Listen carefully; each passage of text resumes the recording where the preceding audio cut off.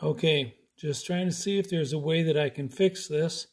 Yeah, I know, Hero2, it's ancient history. It's the only one I have. So if I turn this on and keep cycling through the menu,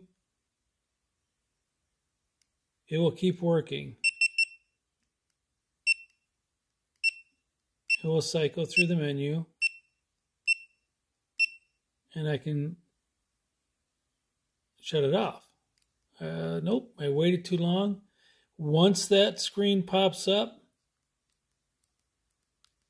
the power button does nothing. The top button does nothing. My display screen's working fine. You can see the battery's fine.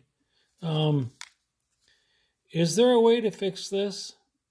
Or should I just reset it with, like a hammer? Let me know. Thanks.